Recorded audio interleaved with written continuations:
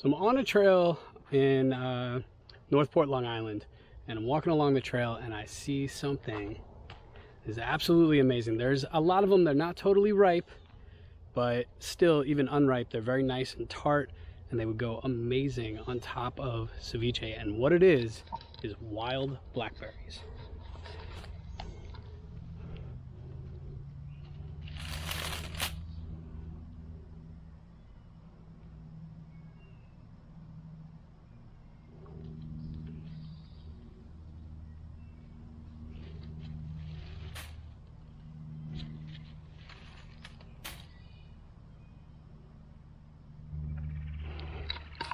So there's been a few random ones. I'm gonna keep collecting them as I go. I don't need many, because if we catch a fish this week, we'll just slice these in half and put them on top. Like I said, they're very tart. When they get dark, well, blackberries, when they get dark, they're more sweet and ripe. Right now, they're very tart, almost like a cranberry.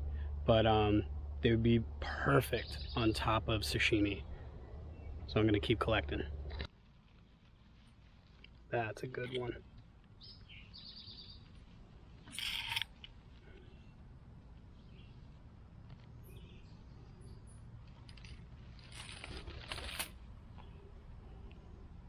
Now when they're totally ripe, I don't know if you can see, but this one here is what they look like. They turn almost completely black. But I'm kind of excited for the tart ones. I'll take this guy. This guy's getting eaten right now. Oh my gosh, so good. That's like the picture perfect blackberry right here.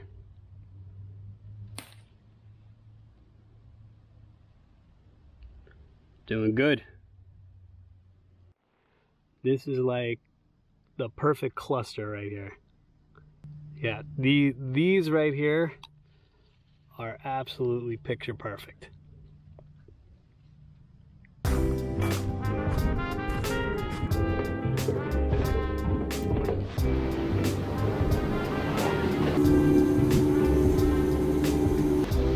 Oh yeah. There's definitely fish going. Woo!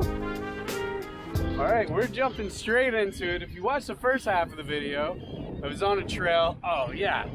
I was on a trail, found some wild blackberries. I'm working backwards here. And now we're trying to get the fish to go with the blackberries. I have here Mr. Vinny Milburn.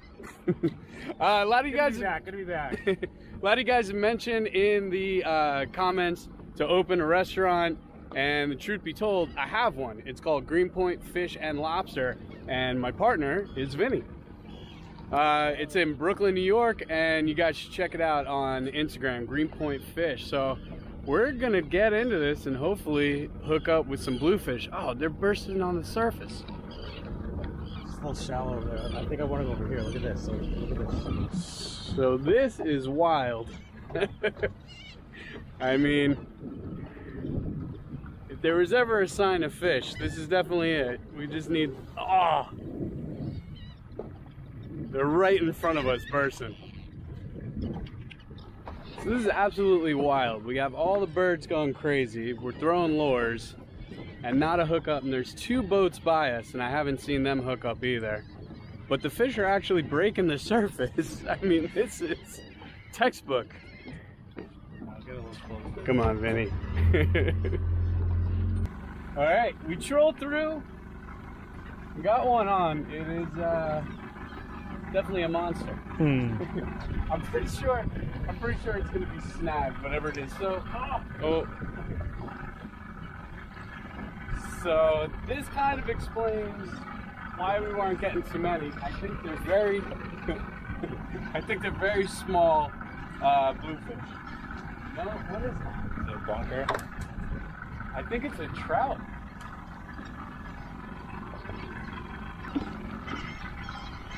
Cocktail blue.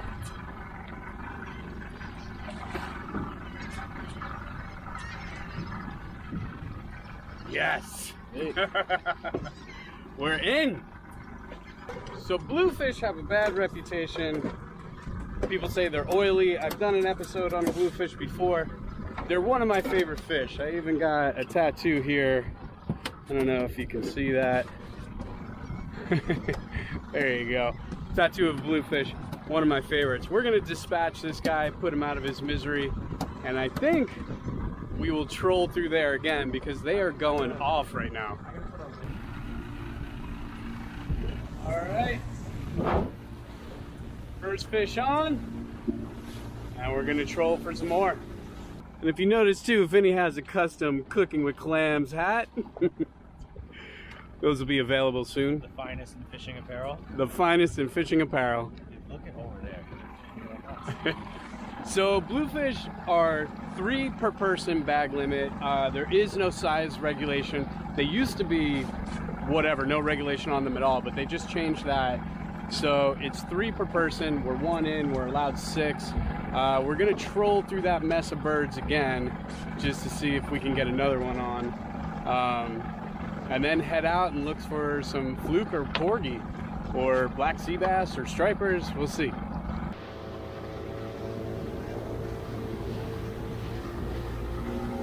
So the blitz ended. We got only 1 bluefish in the boat, but now we're gonna do some bottom fishing, fluke, porgy, or hopefully sea bass or striped bass. But us and every boat in Queens decided to come out here. So, you know, it's a nice day out here, and it's a Sunday, so wouldn't expect any less. But let's get to it. All right, remember to breathe. Oh!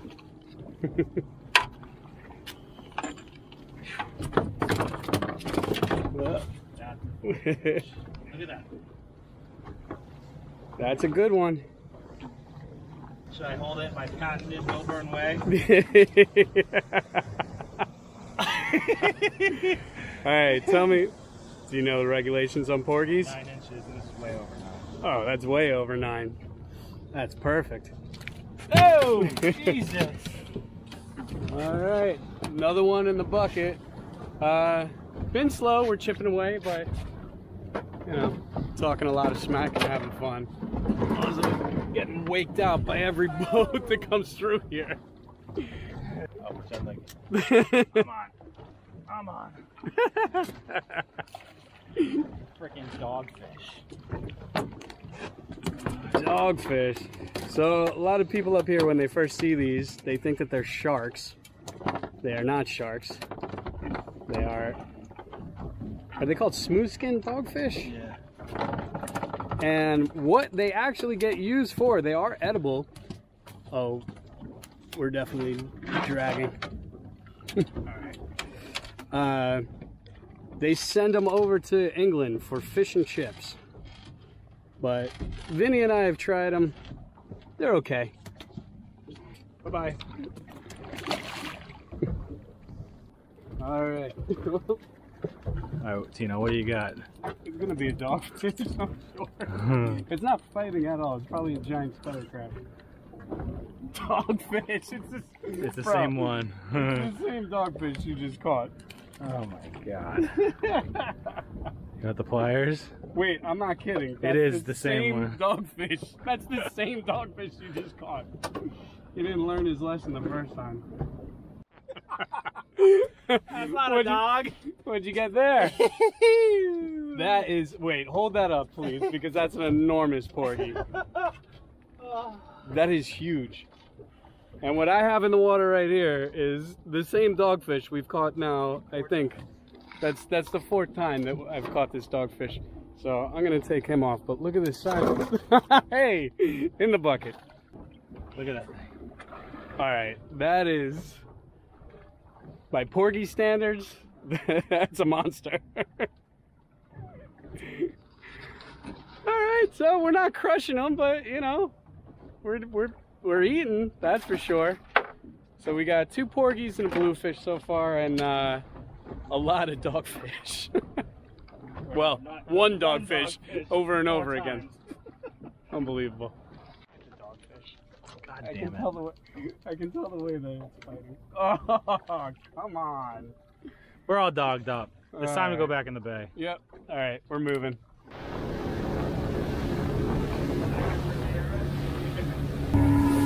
Hit the like button and remember to subscribe. That's right.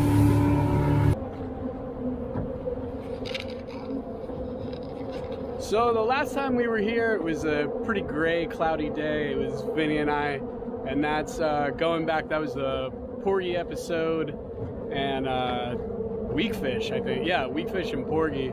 But much nicer day today. But I think this is going to be our last drop. We got the 2 porgies, the bluefish, a little bit on the slow side, but still a good day. 400 dogfish. And enough dogfish to make fish and chips forever. Now, the only reason I didn't keep the dogfish, had we caught them first, I would have kept them, but there was no reason to keep them. We have enough in the boat to feed us. At this point, we're just seeing if we can pull up a fluke or another nice porgy. Oh! Another beast of a porgy. You are the porgy slayer.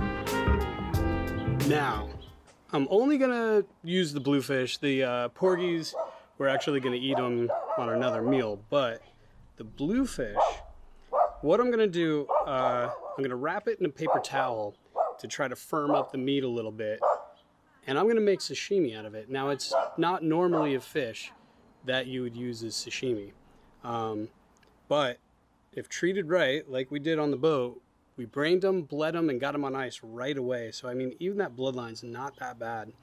And I'm going to make aguachile and sashimi bluefish, and we'll use those blackberries that we found the other day. So, perfect. So what we're going to make, I mentioned it before, for our bluefish sashimi is aguachile, which translates to chili water. Traditionally, it is jalapeno or serrano peppers and cilantro, cucumber, water. We're pretty much going to keep it pretty close to traditional, except we're going to add a little bit of tequila. I wish I had mezcal because that would add such a nice flavor, but we'll settle for the silver. Now I have here one cucumber,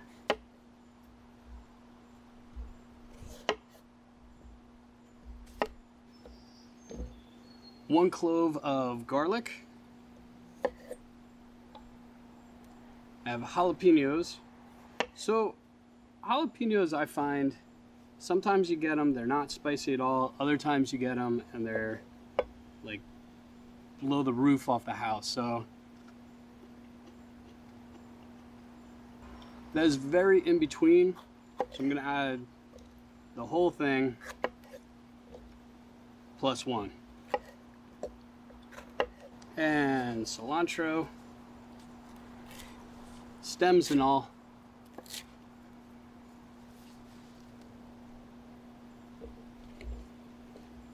Now traditionally aguachile is usually with shrimp, but we're doing it with our raw bluefish. And raw bluefish, I mean, most people don't even like eating bluefish, let alone raw bluefish. It's good. I'm telling you, as long as you take care of it, as long as you treat it correctly and prepare it correctly, it has a strange tint, which we'll get to in a second. But if you let it sit overnight, the bloodline turns a brown. And that puts a lot of people off, and the meat itself has a bit of a grayish blue color. But let me tell you, it's incredible. Now I have 2 lime. The red onion's actually for later, so I'm gonna put that aside. These are actually really nice limes.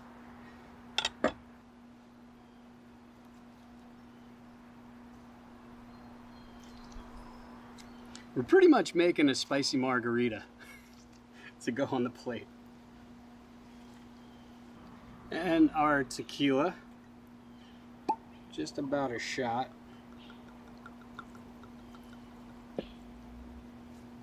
That's a shot if you come from Key West. Anywhere else it'd be about half that size. And I have some Hawaiian sea salt. Any kind of sea salt would work. I just happen to have this one from my trip. And now, depending how thick you want it is up to you. Sometimes I've seen aguachile where they're like a really thick, almost like tomato saucy. Other times I've seen them where they're very, very thin, literally chili water. So we're gonna hit somewhere in between there. So we'll give it a blend and see if we need to add a little bit. I have water on the side in case we need to add any water.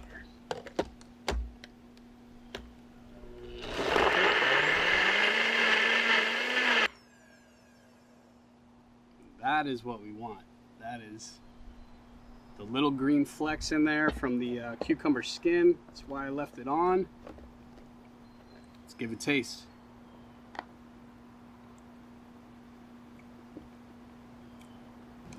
That second jalapeno was hot, but in a good way. That is really, really nice. Now, this is a little bit warm from blending it, so what I'm gonna do, throw it in the fridge, and I'm actually gonna throw a plate in the fridge. Then, when it completely cools down, because you want this dish to be served ice cold, when it cools down, we'll bring everything out back here, we'll slice the fish, and we'll plate our aguachile. So I have my bluefish, and like I said, I put it in a paper towel. I actually changed the paper towel once overnight, and it just takes out that excess moisture. And let me show you, what you are left with is absolutely gorgeous, and it firms it up. So that bluefish, they can tend to be a little bit mushy, but this helps them out a lot. So I put my aguachile in the fridge, cooled that down, had a plate that was in the freezer. Obviously this is a little bit better to do inside a house with air conditioning, but hey, it's too nice of a day outside, but it is hot. So I'm gonna cover my entire plate with this.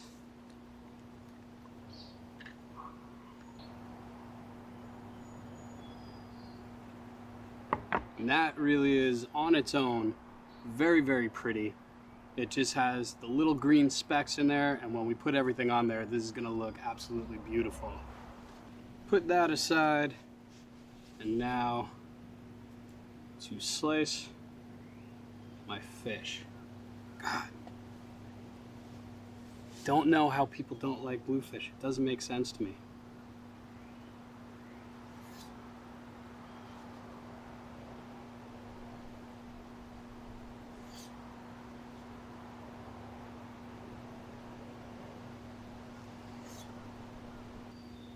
As I'm plating this, I can smell the cilantro, lime, and cucumber, and it is a very good smell.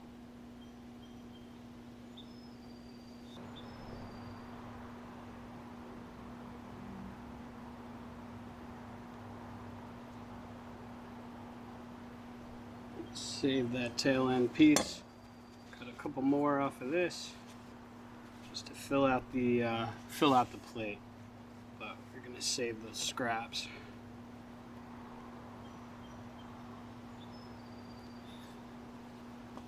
Now a little bit of red onion, thinly sliced.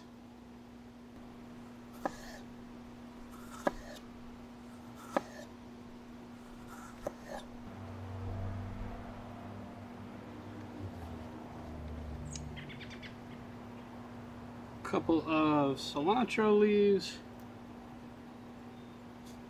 and of course our blackberries, nice and tart. You don't need to cut those or anything. And then a little bit of coarse sea salt just to finish this off. Gonna run these inside, grab my mom, and then we are going to taste test. But this is absolutely beautiful. I cannot wait to taste this. All right, let me go grab her.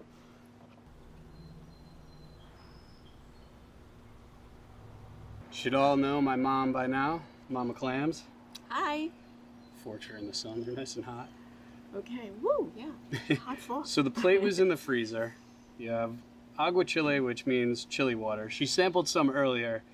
I will admit I added a little more cucumber because one of those jalapenos was through the roof. I'll agree with that. So I added a little more cucumber to mellow it out. So dig in. And those are the blackberries from the trail. At Comset. No. And I forget where, but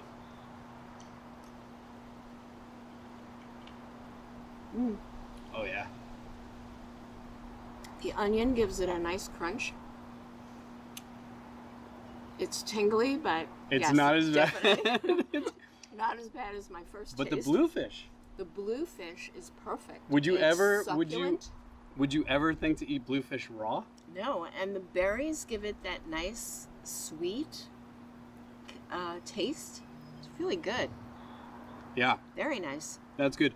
I would rather be eating this inside because it would have stayed a little bit colder, but chilling everything down, it's right now it's on the brink where we're coming close to where it's going to start warming up. But that bluefish, Yeah, it has body to it.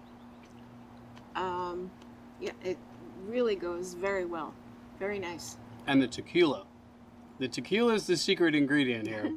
It really is. Yeah, the spice isn't bad now. No.